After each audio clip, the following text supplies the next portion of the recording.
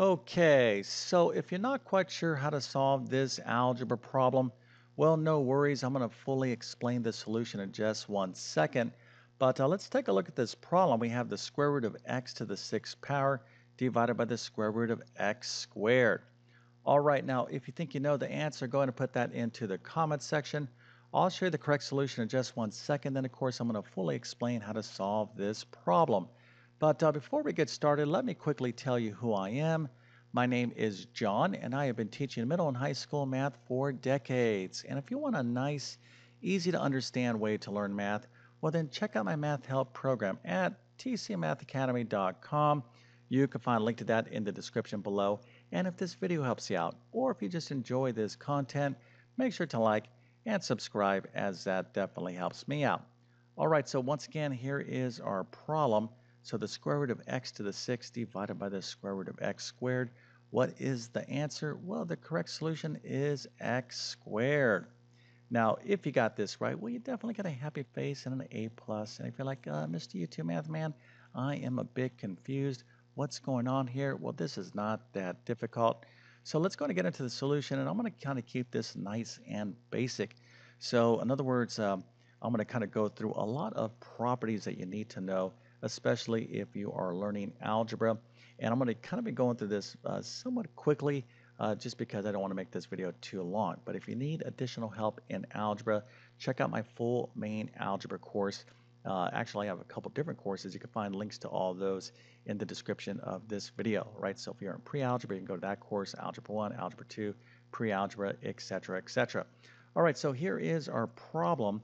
Now, in any algebra course, the kind of topic here is not just square roots, right? What we're talking about here is something called a radical, right? So you want to look in your course, your textbook and whatnot, and look for a chapter or unit called radical expressions, okay? So that's what we're really talking about. And when you study square roots and radicals, there is a lot of properties that you need to know. So just a real quick question here. What is the square root of 4, right? Well, hopefully you're like, hey, Mr. YouTube Math Man, that's 2, because 2 times 2, well, that's a terrible 2. I could do better than that. 2 times 2 is 4. But again, this is a square root symbol, right? But what about the cube root of 8? So now we're talking about something other than the square root. Well, that is 2, because 2 times 2 times 2 is 8. All right, so once again, we are talking about radicals here. Now, another thing is that there is more than one approach to solve this problem. So if you got the right answer and you took a different path than what I'm going to show you, no big deal. The main idea is that as long as you're using the correct properties involved, there's, again, more than one way to do this problem. Okay, so let's go and get into it right now. So the first thing that I am going to do is suggest that we take this problem and express it as a fraction. In other words, we have this thing divided by this thing. Well, this is really like the numerator, and this is like the denominator of a fraction, right? So here, this is the square root of x to the sixth divided by the square root of x squared. Now, the reason why I want to express it in this manner is because we have a nice property of radicals that we can use here. So if you have the square root in a numerator and the square root down in the denominator of a fraction, you can just write one big square root over the entire fraction just like this. So if you have a problem like this, you can express it this way and vice versa, right? So if you have individual square roots, you can write one big square root. If you have one big square root, you can break it up into individual square roots. Now I'm going kind of quick here because, again, I'm going to be talking about a lot of different properties that, again, you need to use in algebra, but I think most people, kind of see what's going on here. All right, so again, we can write this fraction as one big square root. Now, the reason why I want to do this is because I want to simplify x to the sixth divided by x squared. Now, even if you didn't know the properties of powers and exponents to do this, you could just kind of use some common sense. In other words, here is x to the sixth divided by x squared. So what does x to the sixth mean? It means take x and multiply it by itself 6 times. So 1, 2, 3, 4, 5, 6. That's x to the sixth. And x squared is just take x and multiply it by itself twice.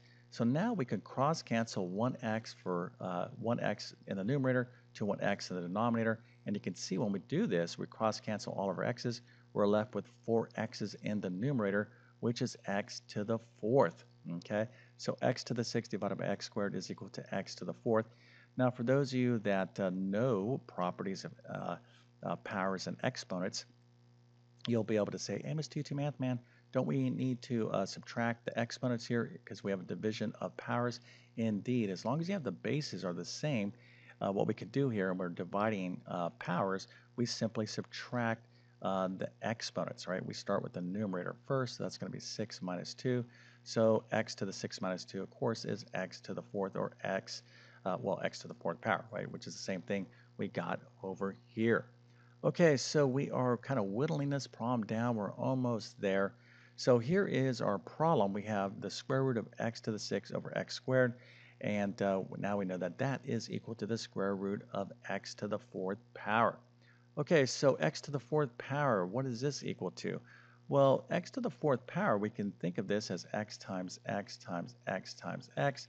But let's kind of look at it this way. So x to the fourth means x times itself 4 times, but also means x times x, which is what? X squared times another x times x, which is x squared. So really, x to the fourth is x squared times x squared. So this problem is the square root of x squared times x squared, and the answer is going to be x squared. So in other words, anytime you are taking the square root of something being squared, like the square root of x squared, the answer is x. Let me show you a few more examples here so you can understand this. So if I have x plus y squared, and I take the square root of x plus y squared, the answer is going to be whatever is being squared. Okay, so in other words, the answer here is what? Well, x plus y squared. I want to take the square root of that.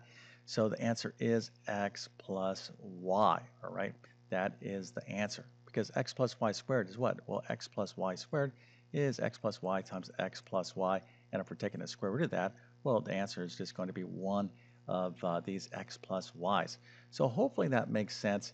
So let's take another look at an example with numbers. So the square root of 4 is 2. All right, no big deal. We understand that. But let's think of 4 as 2 squared. All right, so the square root of 2 squared is 2. Square root of 4 is 2. Okay, so the answer here is x squared. And if you still need some kind of like reinforcing of this concept, you can kind of replace a number with these x's. So 2 to the fourth, this is 16, right? So 2 times 2 times 2 times 2 is 16. So the square root of 16 is 4. All right, so again, we can kind of break this up as the square root of 2 squared times 2 squared, or 4 times 4. Again, the answer is 4. Now, there's another kind of approach that we can take, and I'm not going to get too heavily into it, but for those of you that understand that taking the square root of a number is the same thing as taking this number or variable to the 1/2 power, we can actually think of the problem this way. X to the fourth, or the square root of x to the fourth, is the same thing as x to the fourth to the 1/2.